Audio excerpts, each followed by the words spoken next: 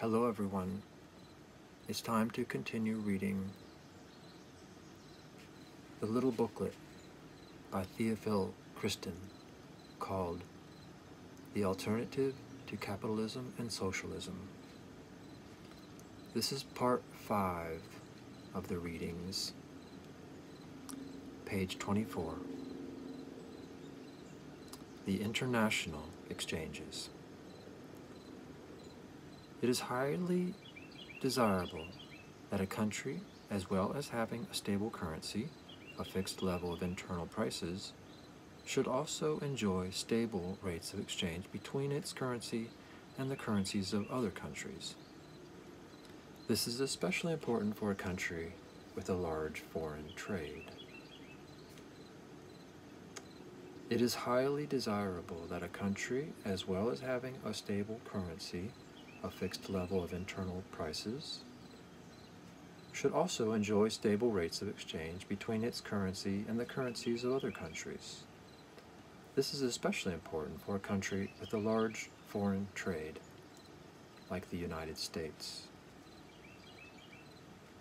Before the war, the rates of exchange between the various countries were stable, and this stability of the international exchanges was erroneously attributed to some characteristic of gold.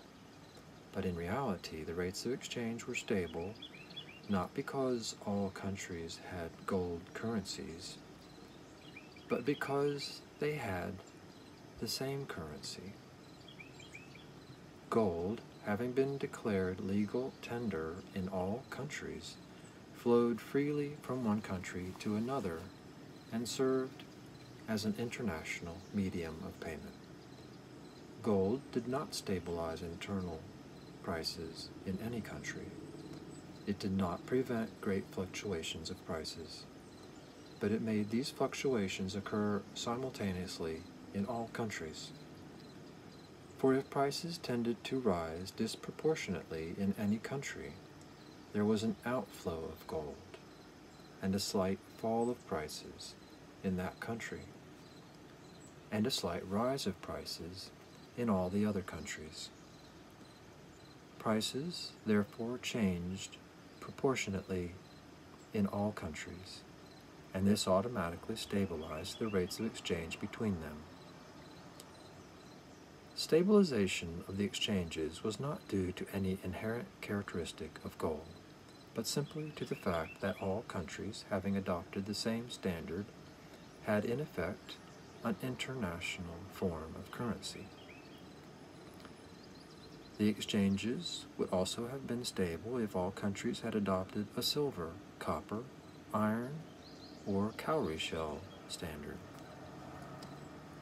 While in gold standard countries, the proportionate fluctuations of the price levels result in the stabilization of the rate of exchange of gold only, the rate of exchange between two countries with stabilized price levels by means of freed money represents the ratio of their stabilized price levels. While in gold standard countries, the proportionate fluctuations of the price levels result in the stabilization of the rate of exchange of gold only, the rate of exchange between two countries with stabilized price levels by means of freed money represents the ratio of their stabilized price levels. This ratio tends naturally to stability and is only influenced by the trade balances according to the law of supply and demand. But just as the fluctuation of the price of a single commodity in a country with stabilized price level automatically and exactly regulates production of that particular commodity, out of self-interest of both producer and consumer, so every fluctuation of the rate of exchange between two countries with stabilized price levels will tend to automatically balance supply and demand by either stimulating or inhibiting exportation, as the case may be. Thus, free economy also solves perfectly the problem of international exchanges. Stabilization of the rates of exchange between countries adopting freed money could also be attained by the issue of a small amount of international paper money under the joint control of the countries interested. These countries would then enjoy the double advantage of stable rates of exchange and stable internal prices. Government credit. It may be asked, what of government credit if money constantly depreciates? But if the government repays its loans in money with a fixed purchasing power, its credit must be greater than at present, when it constantly defrauds its creditors. How many trust securities, consols, for example, have sunk in value from year to year simply because the general rate of interest has risen. And apart from this, the money lent to the government has generally lost appreciably in purchasing power when the time comes for repayment. With the stabilization of the currency, such losses are impossible. But we go further and advocate the conversion of all government debts into securities kept constantly at par, that is, into securities with a varying rate of interest adjusted so as to keep the market price of the securities constantly at 100. This brings a series of important advantages. First, such securities can never be misused for speculation, which is just and right, for they are savings, and savings ought to have a fixed value, in contrast to the current tokens of money, which ought to be circulated, not saved. Secondly, with government securities kept constantly at par, the urgent, necessary repayment of the national debt becomes much easier. For when under the influence of currency stabilization and freed money, the general rate of interest falls, the rate of interest on the government securities must also be lowered. Otherwise, the securities would rise above par. What the government saves in interest can be used for paying off the national debt.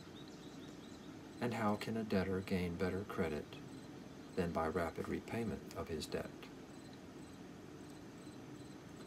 Land tenure. One socialistic principle seems amply justified, namely state ownership of monopolies. By a monopoly, we mean here a business, by its nature, without competition, not a business in which competition has been artificially excluded, as is the case, for example, with the state monopoly of tobacco. In socialistic literature, least is said, strangely enough, of the most important of all monopolies, the monopoly of the land, including mineral wealth and water power.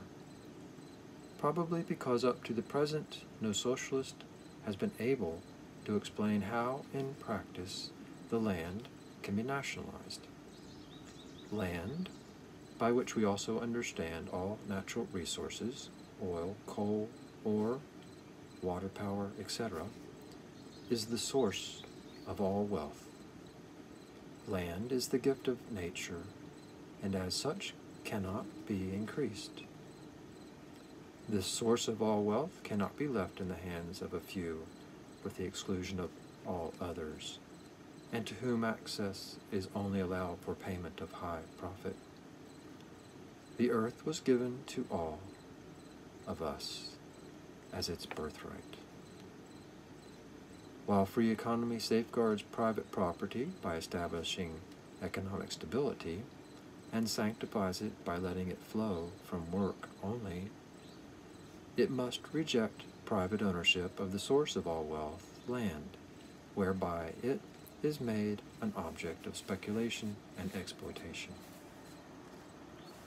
For us, the problem is simple.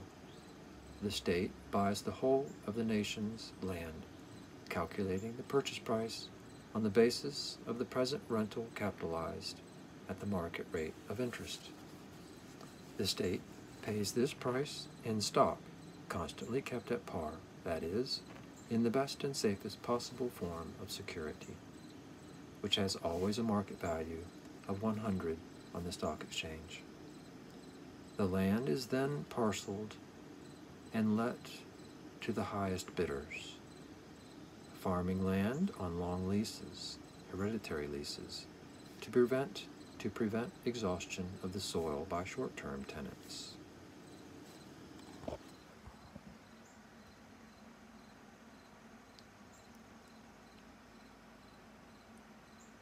This is an example of the bond for land.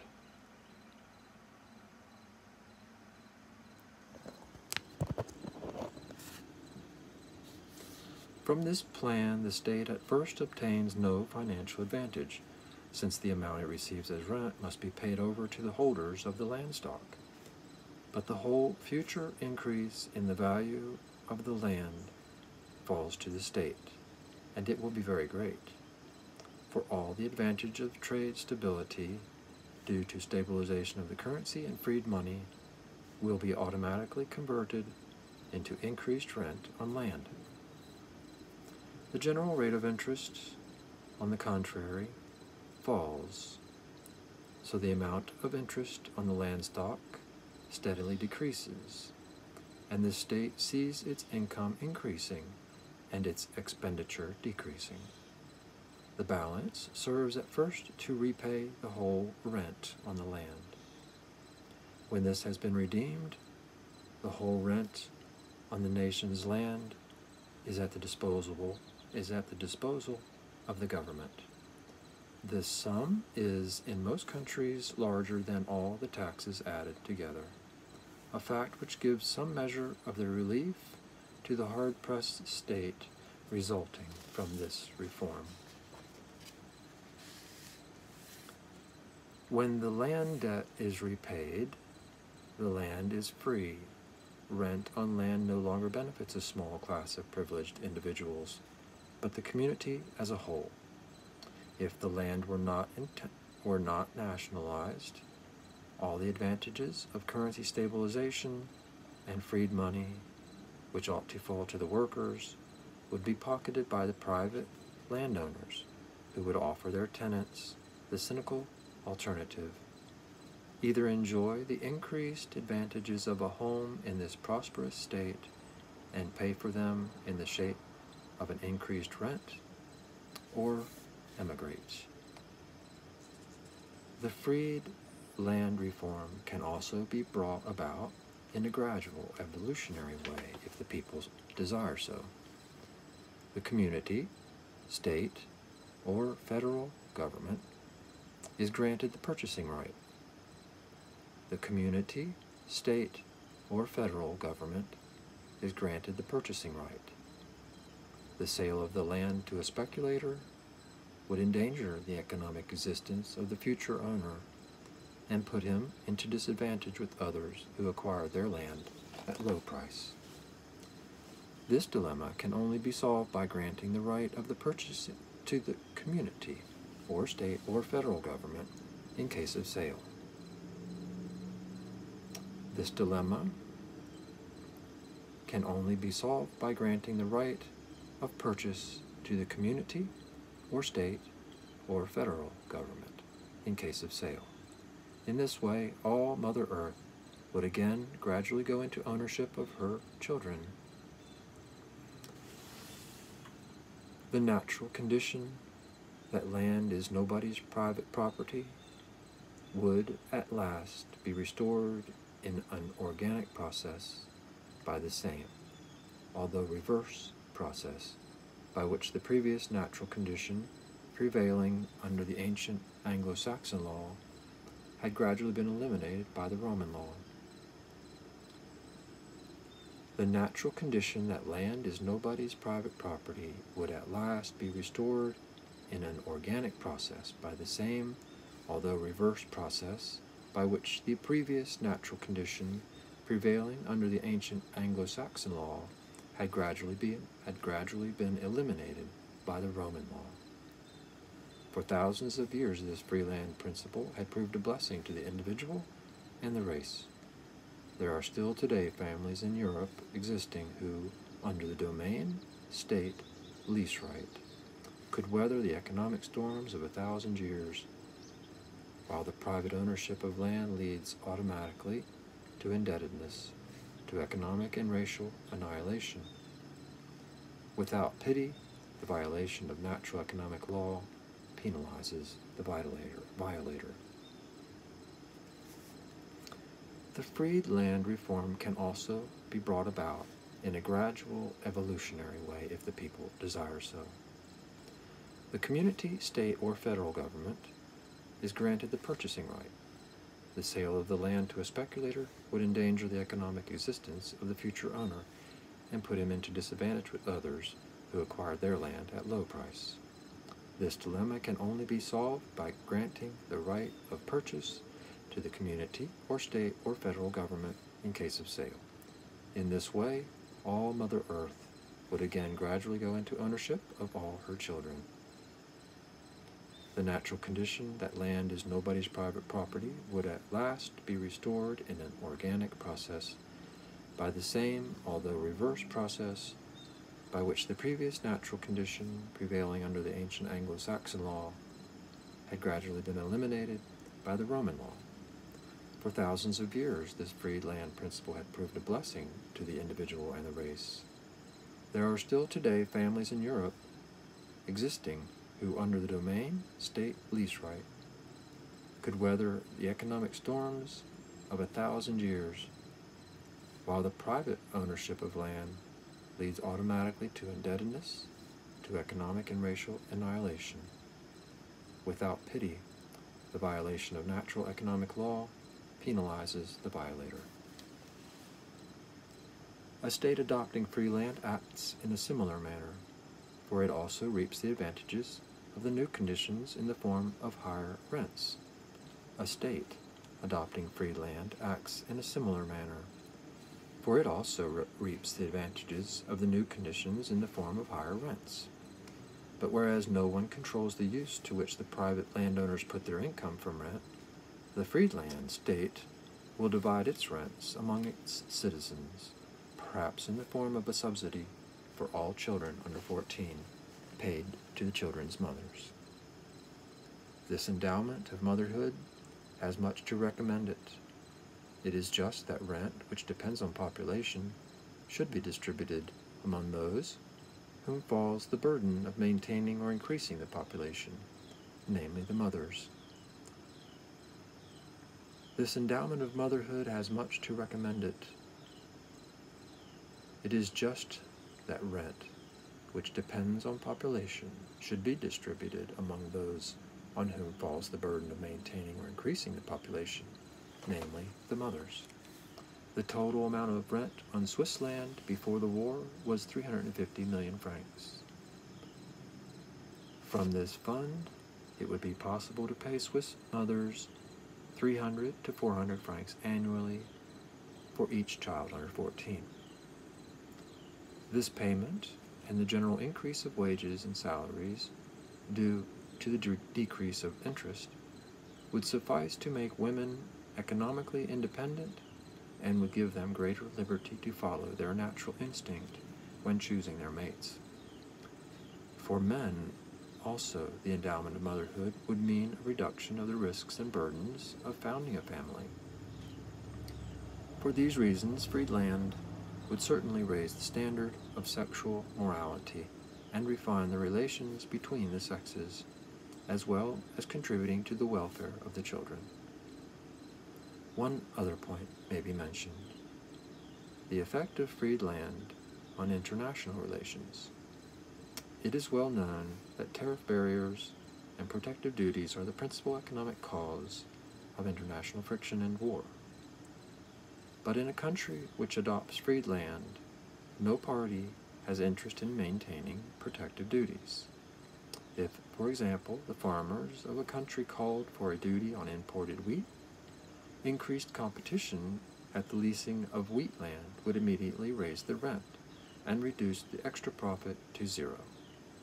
And if, on the other hand, the importation of cheap wheat diminished the farmer's profits, rents would fall and the farmers would suffer no injury.